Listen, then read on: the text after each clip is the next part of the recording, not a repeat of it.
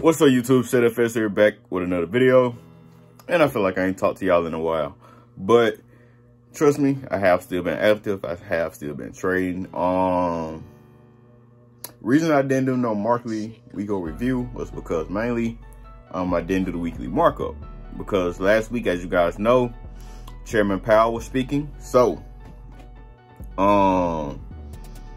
they were discussing about inflation, what their plans are going to be coming up and stuff like that. So I didn't do no weekly markups, mainly because you guys know it's not really predictable. It's not very predictable. So to say that the market was going to more than likely move a certain way and stuff like that, yeah, it's not really, you know, can't really do that until the news actually comes out. So that's the reason I didn't do no weekly markups or no weekly markup review, because what was I going to review if I didn't do no weekly markups?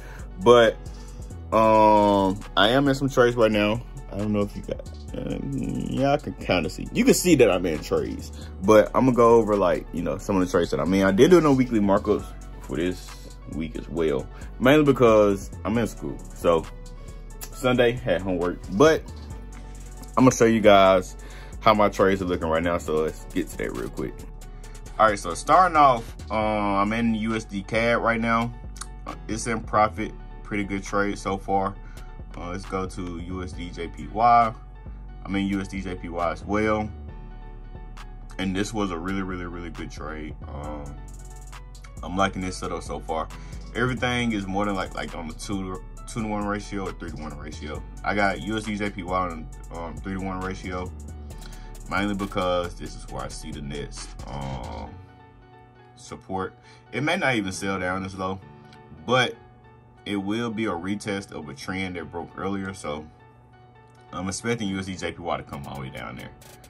Let's go to GU. GU is also in good profits right now. So everything is in really good profits right now. GJ is still going.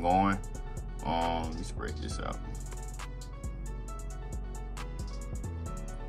So GJ is still in really good profits. They haven't hit TP yet. It got really close to TP, but it just haven't hit yet. And EN, I just hopped in. I haven't put the short yet, but I am in it for a short.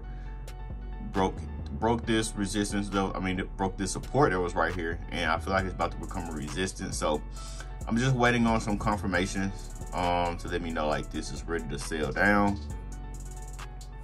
But I am planning on hopping in EN, and I just hopped in gold right now as well. Go down to the lower time frame, so minor structure. It just feel like this is about to buy up right now, but I missed the initial buy, which I marked up on Sunday right here. I missed that buy, but I do feel like this is the next entry for gold, so we will see. But it just broke here. It broke this resistance. I feel like now it's about to become a support because it came down, retested, and bounced up. Retested again, and it's still rejecting a little bit. So I feel like this is now about to continue back up, at least to this previous high, and that would be TP1. But we'll see by the end of this week. Today is currently Tuesday, so we still got a while to trade or see how this trade plays out. But yeah, that's pretty much how I'm expecting this trade to go. And right now it's looking pretty good. I like it. I like the setup, even on the major time frames. I do like this setup. So yeah, but those are the trades that I'm in so far. So we're gonna see how those play out. But let's get back to some more information that I gotta let you guys know about. So if you guys follow me on Instagram, then you already know we have now introduced NFTs into Capital Powerhouse program. It's still part of the trading course right now. So if you go to capitalpowerhouse.org and join the program through there, you know, still about a trading course, and it'll be part of that course for right now, at least. But we have finally introduced NFTs. So right now we have Forex trading. We talk about stocks, we talk about crypto trading as well, and now NFTs. So pretty nice lineup right now of investment programs that we are talking about, or not really investment programs, but investment building that we are talking about right now. And if you guys know about like all the little downfall and stuff like that, or the crypto and stocks, mainly crypto right now, stocks are kind of, you know, having a little uprise on, well, some of them on the main stocks, if you guys are investing in the right stocks. But crypto is still, it's kind of, I want to say it's like kind of going back and forth. It has came up a little bit, but I definitely feel like it's still about to drop down very, very soon. So yeah, but still looking forward to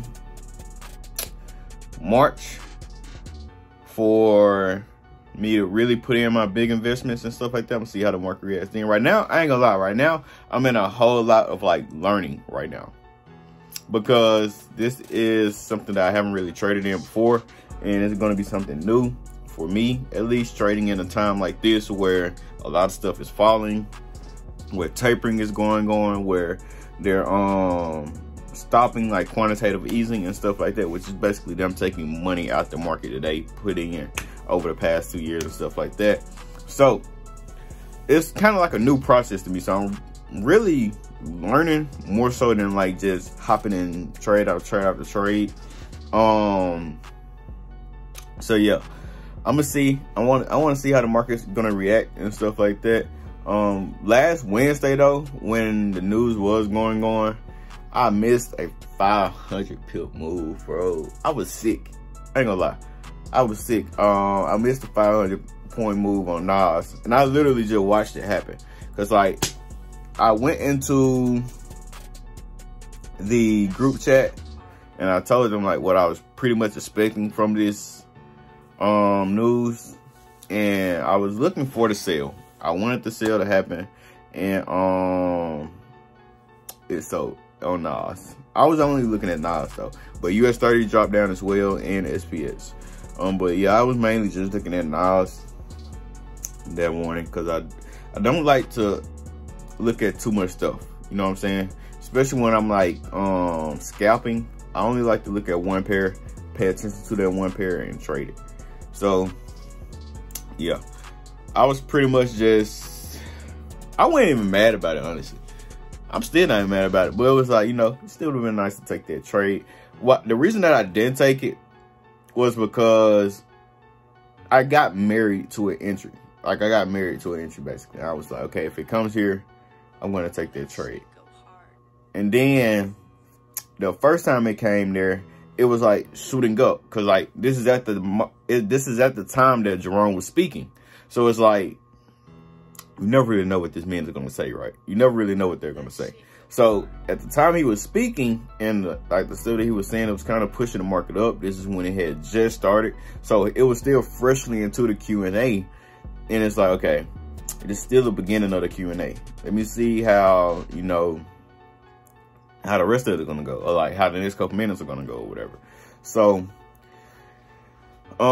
it was pushing up a little bit, and I was thinking it was probably going to go higher, because earlier on in that candlestick, it did shoot up, and then it would come back down, and then it shot up again. So it was kind of doing like a lot of back and forth. So I was pretty much just trying to see if it was going to stay up or if it was going to continue to shoot down.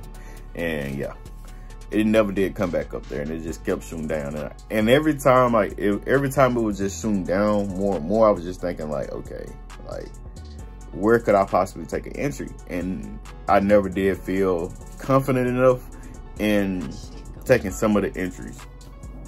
But you know, after looking back and stuff like that, I see now that I definitely could have took some of the entries. But yeah, that's pretty much how last week went. Still a very, very, very profitable week, because Euro NZD ended up hitting TP, and GBP JPY it's still, you know, ongoing right now. Those were the 2 trades that I took last week. And I did take Nas, but I only got like 100 points out of it, and then it came back and hit my stop loss. But my stop loss was in profit, so I didn't really gain much from it. What else? Gold, yeah, gold also traveled 300 points. So gold traveled 300 points. GJ is still ongoing right now, and Euro NZD hit take profit for 117 pips. So it was a very profitable week still. I didn't take any USD pairs though, like USD CAD, USD JPY, Euro USD, or GU. I didn't take any trades in that. Really no reason why, honestly. Well, it was a reason why, but it was like, now thinking about it, I could have took some trades in it, but like I said, news was coming out. You don't really know what is going to be said, how the market is going to react. So that's the reason I didn't take any.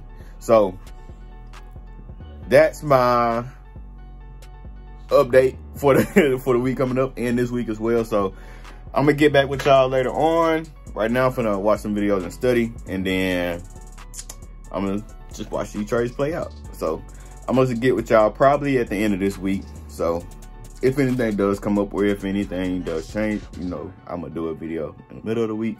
But yeah, I'm gonna see y'all in this video, man. I'm out.